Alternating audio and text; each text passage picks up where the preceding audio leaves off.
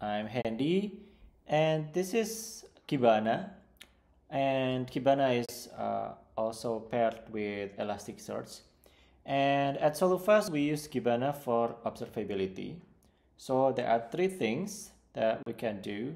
We can use logs, we can use metrics, and we can also use APM or traces. But now, the data that we have currently is logs.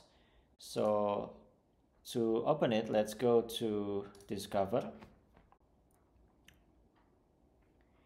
And then you can see the logs in our system.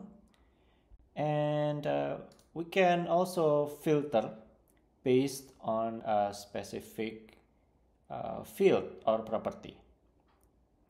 So let's see if we can filter by the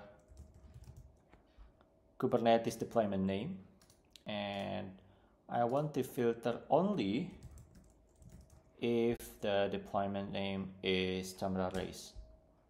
Okay. So now we are filtering only the logs for when the deployment is Tamra Race. Now, as we can see, these are the logs, and we can open the detail for each log here.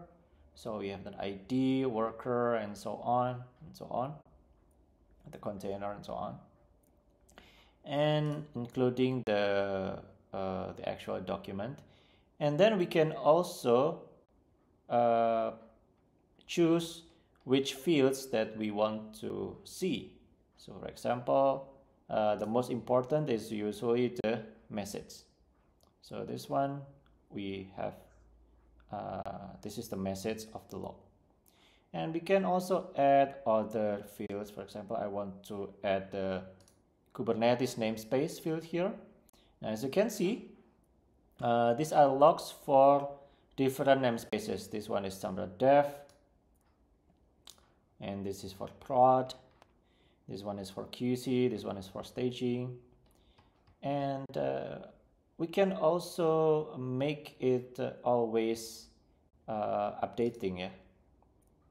So I can choose, for example, I can refresh every 5 seconds here, and that means this will always be updated based on the last 15 minutes.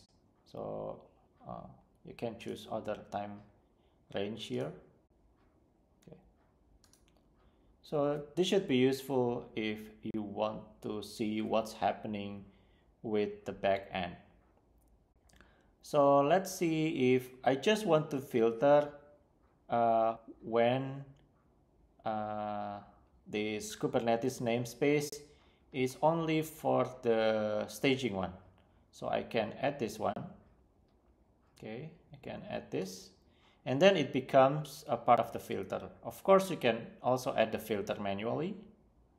Now, after being filtered, now you can see that all of these logs are from the Tamra staging namespace. Now, other than that, yeah, because it's all in Tamra staging, I can just hide that column because then it doesn't have any effect. So other than that, I can also search. For example, if I want to search for log that contains this word completed or any other word, for example, then I can make a search here. So that is an example. And also, if you like how you set up this search or this view, you can save this search. Okay, and if you save it, then that means it will be available when you click on open here. And then, for example, I already have a search view here called Tamra Race Staging, and I can open it. And well, this is the previous one that I do. Yeah, it's similar with the one I just demonstrated here. So right now the logs are not very good in structure. It's just a message, but in the coming days and weeks ahead, I plan to make the logs have a better structure and better fields so that you can have a better view of what's happening in the back end. Also, all of this can be filtered, yeah.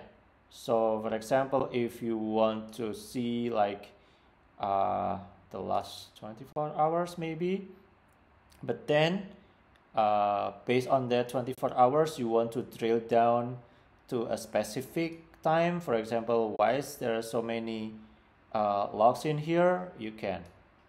Okay, so Kibana and Elasticsearch are very powerful, and especially I hope it will be helpful to diagnose when there is a problem with the backend or the system.